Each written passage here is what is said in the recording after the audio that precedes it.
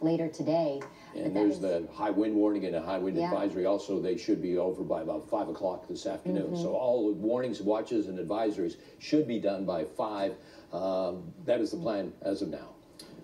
Eric Spillman, so what we're looking at here is the valley side, if you will, so Lake Sherwood and Hidden Valley, Newberry Park. That's this side of the Santa Monica Mountains that we're seeing. If you look toward the direction of the smoke, it's in the direction of Malibu and Point Dume and those areas. Eric is standing in Paradise Cove in Malibu, and I'm just wondering, Eric, are you seeing anything on your side? Well, people did see some of the smoke on this side. We can't see it from here because, well, maybe a little tiny bit, but it's kind of over that bluff from where we are. But people have been asking about it, wondering what it is. Of course, they're very concerned. They feel like they've been through enough. They don't want to have to go through it again. But let me show you a little bit what's going on here, because it's kind of unique. We're in Paradise Cove here, and there is a supply mission taking place. You see that boat off the coast there? That is being unloaded with things like gasoline and water and food onto jet skis and little dinghies and skiffs, and they're bringing that material to the beach here. And this is for the people who've stayed behind. They didn't evacuate. They didn't leave the Malibu area, and this is how they're getting the supplies that they need. Tim Morris is over here. He works with Paradise Cove. Good morning to you. Good morning. Thanks for having us. What's happening here?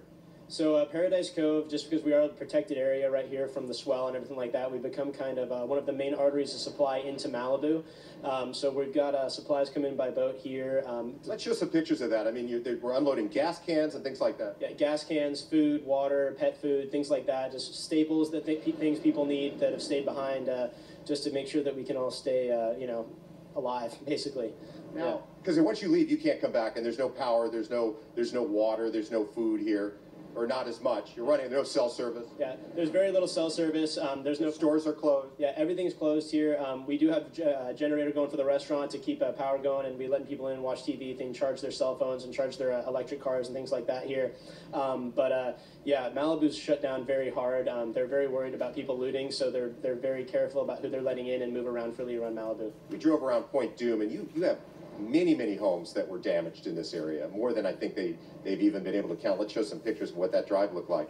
Yeah, Point Dume got hit very hard. All of North Malibu got hit very hard. All past everything north of Pepperdine has just been hit very hard. We managed here to get our hands on some fire hoses, and we were able to stop the fire at Paradise Cove. Just north of us here at Point Dume, there's just absolutely decimated. It's just countless homes have been destroyed. There's people who are concerned about looters. In fact, we have another picture to show of a resident who didn't evacuate. He stayed behind, and he's out in front of his apartment complex holding a rifle in his hand because he's heard stories about looters.